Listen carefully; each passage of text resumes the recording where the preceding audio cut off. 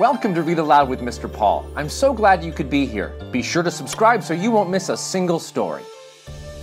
Today we'll be reading Stone Soup by Jon J. Muth. Stone Soup, retold and illustrated by Jon J. Muth. 3 monks, Hawk, Lock, and Sow, traveled along a mountain road. They talked about cat whiskers, the color of the sun, and giving. "What makes one happy, Sow?"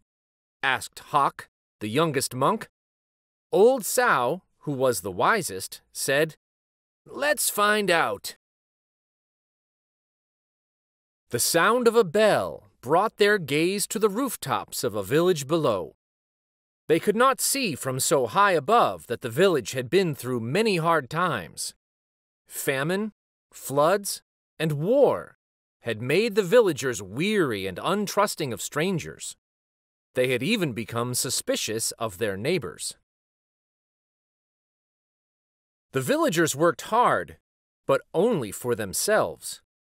There was a farmer, a tea merchant, a scholar, a seamstress, a doctor, a carpenter, and many others. But they had little to do with one another. When the monks reached the foot of the mountain, the villagers disappeared into their houses. No one came to the gates to greet them, and when the people saw them enter the village, they closed their windows tight. The monks knocked on the door of the first house. There was no answer. Then the house went dark. They knocked on a second door, and the same thing happened. It happened again and again, from one house to the next. "These people do not know happiness," they all agreed. "But today," said Sow, his face bright as the moon, "we will show them how to make stone soup." They gathered twigs and branches and made a fire. They placed a small tin pot on top and filled it with water from the village well. A brave little girl who had been watching came to them. "What are you doing?" she asked. "We are gathering twigs," said Lock. "We are making a fire," said Hawk. "We are making stone soup, and we need 3 round, smooth stones," said Sow. The little girl helped the monks look around the courtyard until they found just the right ones. Then they put them in the water to cook. "These stones will make excellent soup," said Sow. "But this very small pot won't make much, I'm afraid." "My mother has a bigger pot," said the girl. The little girl ran home. As she started to take a pot, her mother asked what she was doing. "The 3 strangers are making soup from stones," she said. "They need our biggest pot." Said the girl's mother. "Stones are easy to come by. I'd like to learn how to do that." The monks poked the coals. As smoke drifted up, the neighbors peered out from their windows. The fire and the large pot in the middle of the village was a true curiosity.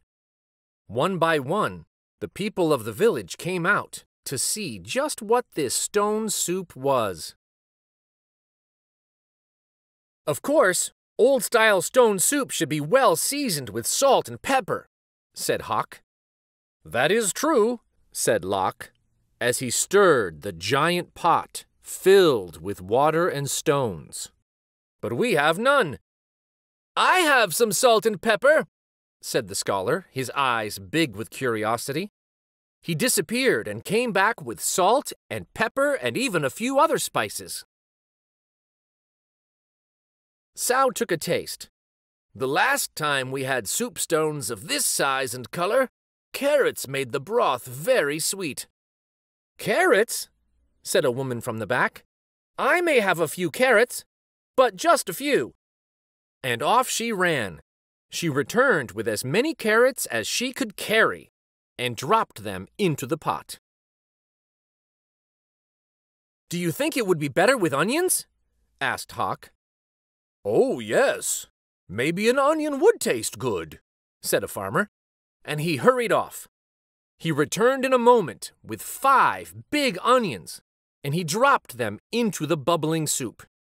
"Now that's a fine soup," he said.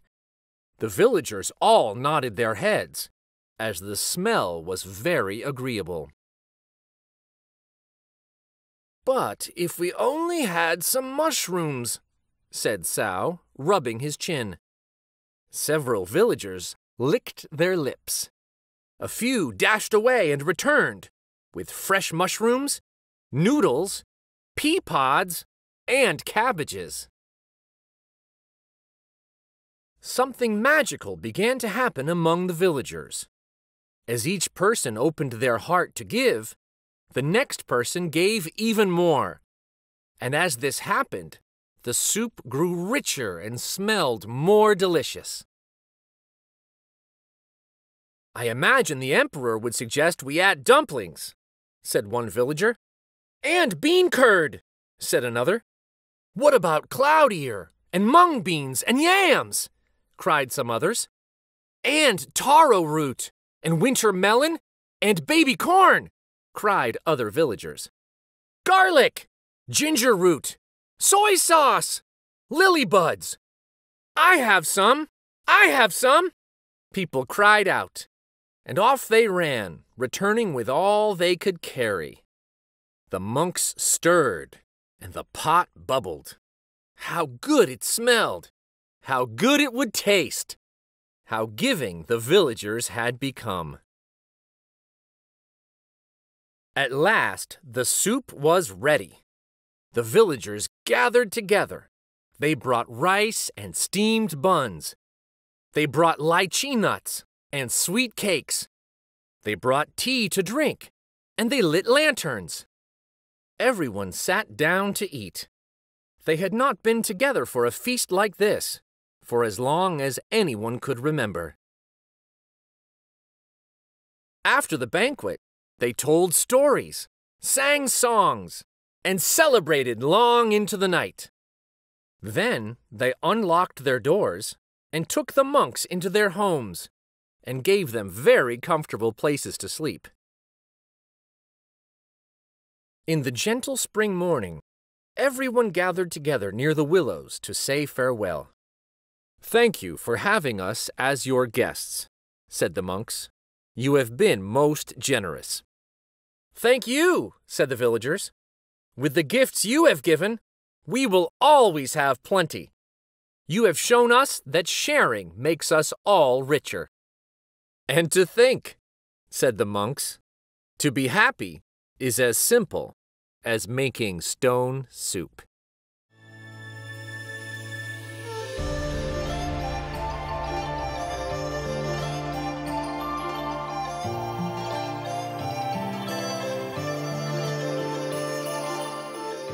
Thank you so much for joining me for Read Aloud with Mr. Paul. Until next time, discover the wonder in a book. Pick one up. Take a look. For more classic stories, like and subscribe to Read Aloud with Mr. Paul.